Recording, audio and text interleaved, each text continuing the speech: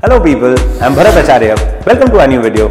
So in today's video, we're going to learn interfacing of 8254 with 8085. Now, you know what is 8085? That's your main MUPI. 8254, some colleges also learn 8253. They are called programmable interval timers. There's a very small difference between 8253 and 8254. 8254 has a read back command, 8253 doesn't have, but that's got nothing to do with the interface. So even if you're learning 8253, the diagram applies exactly the same to you. Before I start, what are these chips used for? What is 8254 used for? It's a programmable interval timer. So what can you do with it? So much. It is used to produce delays. Look here. Suppose this is in the back panel of your microwave oven. Okay, I hope you're not hungry. If you are, sorry, we'll change the example then. So what do? You put food inside, you shut the door, you select 30 seconds, you press start, 30 seconds, cooking is done, the food comes out, hopefully cooked the way you want it. What happened in the background? When you shut the door and you selected 30 seconds, the processor gives an appropriate count. That count gets stored into one of the three counters, whichever you have chosen as a programmer. Let's say counter 0. Now once that count is stored, you press start button. Your pressing of start button makes gate signal is equal to 1.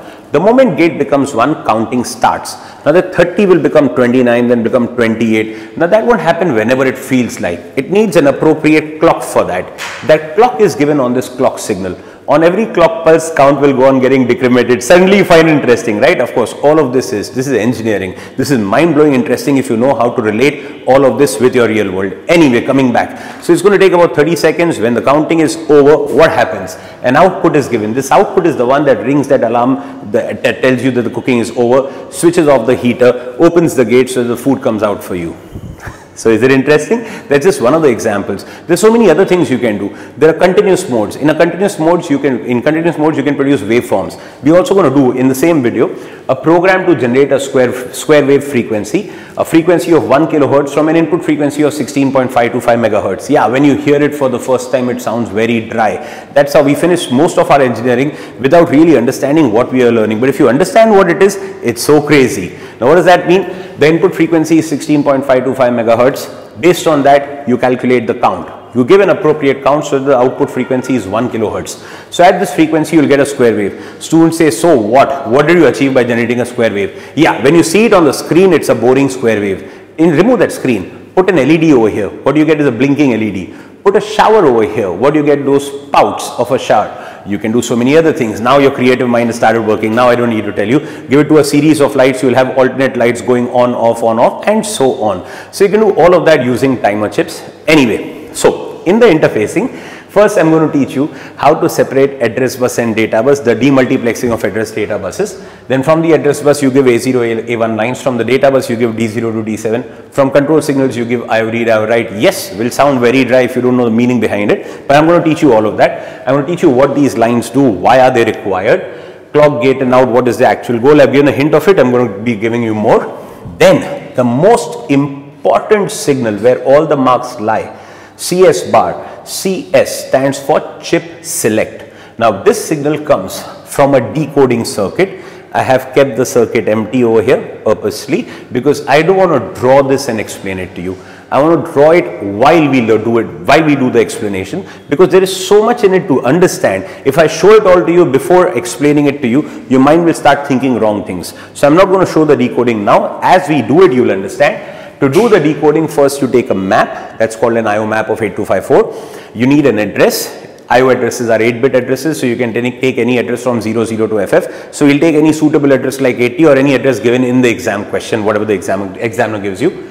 You take the address, you make a map. Based on the map, you do your decoding. I repeat, this is where all the marks lie. Your decoding has to be spot on so that the chip can only be selected at the address that you've chosen in the map, no other address. What it simply means is your printer, as an example, on your motherboard where the printer is connected to the port of your computer, that port has an address. So only when you wish to print something, it should get printed. If you want to watch something on the monitor, it should not come on the printer.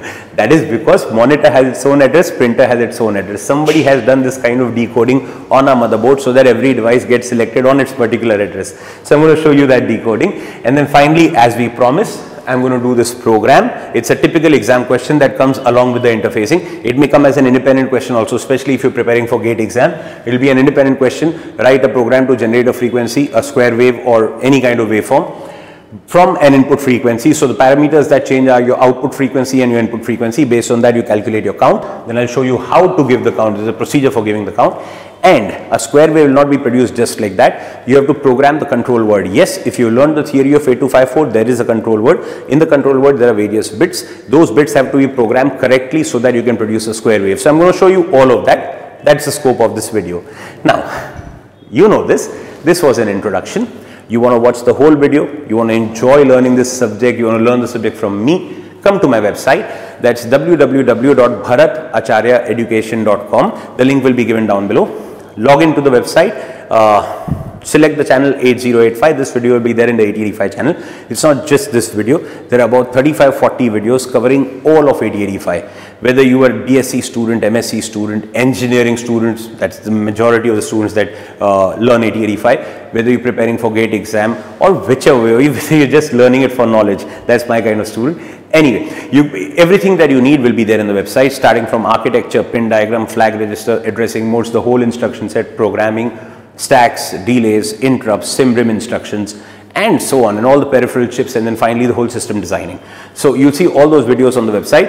There are about 35-40 videos. Your subscription, once you make the payment, of course this is a payment, this is not my hobby, this is my profession, this is professional service. We work on this day in, day out. So obviously we kept a charge, but the charge is as low as possible. It's ridiculously low as compared to what we charge in the classroom. It's about 999 rupees. Once you make the payment, the site opens up, you can start watching all the videos. Your subscription remains active for 6 months. You can watch the videos as many times as you want. Along with every video, you also get a PDF, which is the theory of that particular topic, so that you not only understand things from the video, but you also know what to write in the exam. Your exam answers are all there in those PDFs. Okay? Hope to see you there. Irrespective whether you're there or not, enjoy learning this subject. This is one of the best subjects of engineering. The more you learn it, the more you develop yourself as an engineer. Enjoy the experience. All the best. Do well.